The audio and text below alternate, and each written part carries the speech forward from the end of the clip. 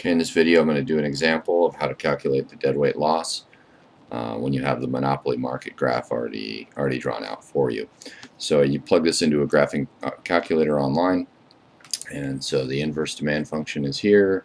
I've got price equals 300 minus 2q. The marginal revenue, which is just the partial derivative of demand, ends up being 300 minus 4q, and then the marginal cost is just going to be an equivalent to 1 per quantity, so we've got a constant marginal cost, so use whatever that is. So let's label our curves here. This is marginal cost, this here is demand, and then this is marginal revenue.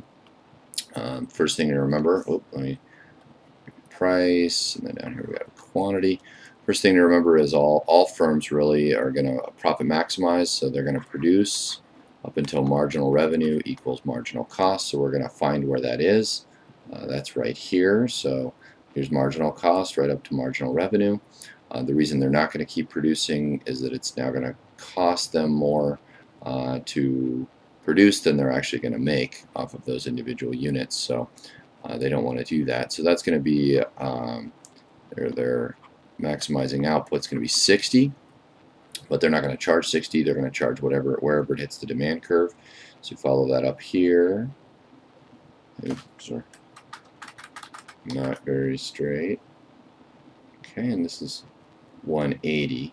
So profit maximizing price for the monopolist, or might want to P subscript M, whatever, is going to be 180.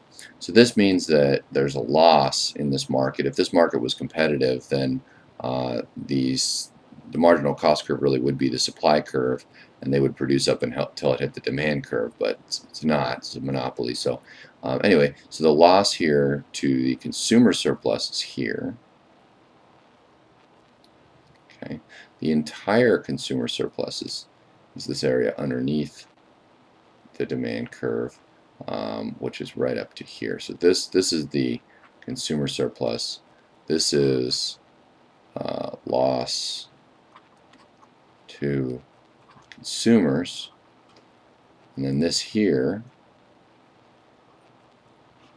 is the loss to producer surplus. Okay, and the monopolist is going to go ahead and take over this area here. I haven't drawn the average total cost curve. That's how you would find profit. I'm just trying to show you how to calculate the loss to the consumer and producer surplus. And when we do deadweight loss, it's going to be the consumer surplus plus the producer surplus. So let's find out what that is. So it's just the area of these two triangles. So the formula for that is 1/2 base times height, or you can think about it 1/2 the loss in quantity times the loss in either the reservation price or the price on the seller. So for the consumer side, it's going to be loss to consumer surplus is going to be 1/2. You could write it 0.5. The difference between 100 and 80, so that's going to be, I guess this is the height, so that's going to be 80. And then the base of this thing is 60 to 100, so it's 40. So 40 times 80 is going to be 3,200, and then we take half of that. And so half of 3,200 is 1,600. So this is the loss to the consumer surplus. Loss to producer surplus in this market going to be 1/2, and now it's this triangle here, so it's going to be pretty similar.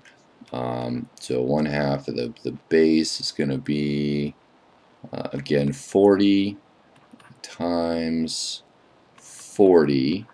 So this time I got 1,600, and then half of that is 800.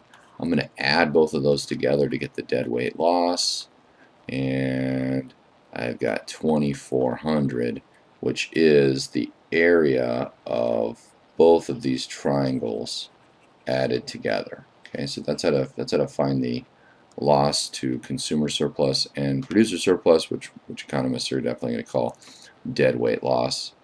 There's an example there.